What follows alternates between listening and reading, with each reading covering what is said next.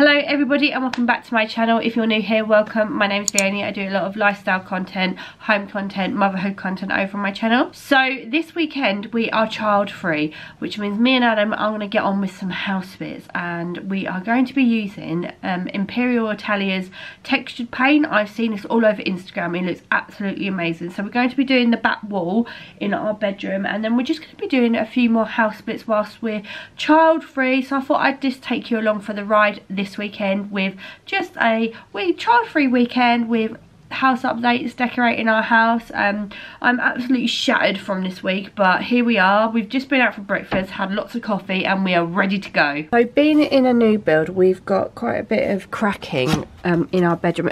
To be fair, it's not that bad compared to what I thought would happen, but we're just going to touch up these corners because we're going to be doing like the back wall of the bedroom, so where our bed is, so all the back wall there. So we're just sorting out that corner, and then we're going to, it doesn't need any more prep than that, and then we're going to put the primer on, leave that for 4 hours, and then we're going to go back and do the painting. So this is the set that we've got from Impera Italia.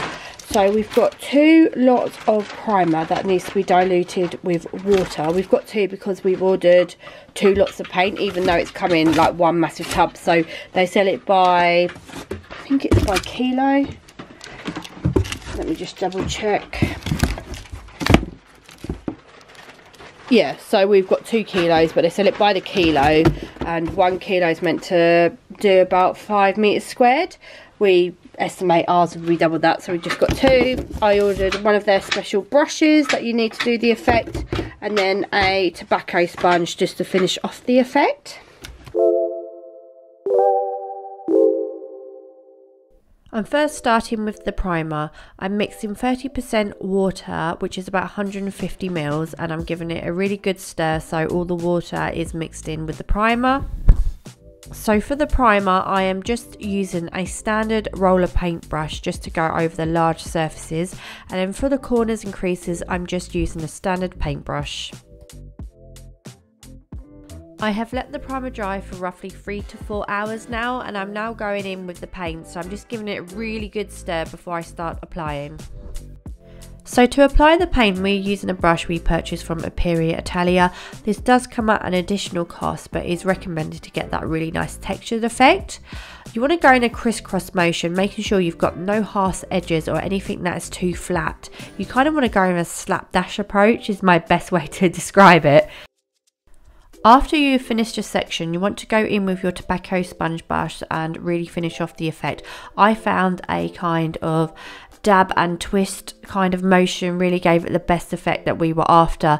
And again, you want to do this in sections because you don't want it to dry before you've done this with the sponge.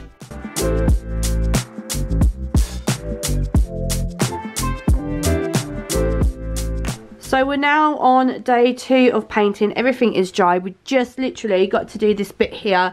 This is where the plaster was, and it just still wasn't dry last night. And because we have so much paint left over, we decided to do this side of the wall as well. But we were doing this quite late into the evening, so the light wasn't great, and I can see that there's just some patches we're gonna have to touch up. But it's looking absolutely amazing. Let me see if I can get you closer to the. Can you see how gorgeous is like all that like glitter in there? It's absolutely amazing, this effect. The camera really doesn't do it justice. Hello. So this is the finished result, guys. What do you think? Let me just turn the light on. Oh, so that's it with a bit of light on. It is quite dark this morning. But it's absolutely gorgeous. I think it goes so well from a bedroom. Just to zoom out. And this is the back wall. I just think it breaks the room up so nicely. I just absolutely love this paint. It's so gorgeous. I'm so pleased with it. So I hope you enjoyed this video, guys, and it's given you some inspiration for some house decor, or if you're looking to use this paint, it's giving you a bit more insight into it. It is so easy to use. It's easier than normal paint because you don't have to worry about cutting in the corners or anything like that. You can be quite I say slapdash with it, but you just get such a good effect, and it's just so easy to do. I am so happy and so pleased with this texture and this paint and this colour. This is the shade Diamond in, I think it's the Deluxe range. I'll link it down below. So if you enjoyed this video, please give it a like and do subscribe to my channel if you haven't already. I'll be having a lot more house content coming up soon, and I will see you guys in the next video. Goodbye.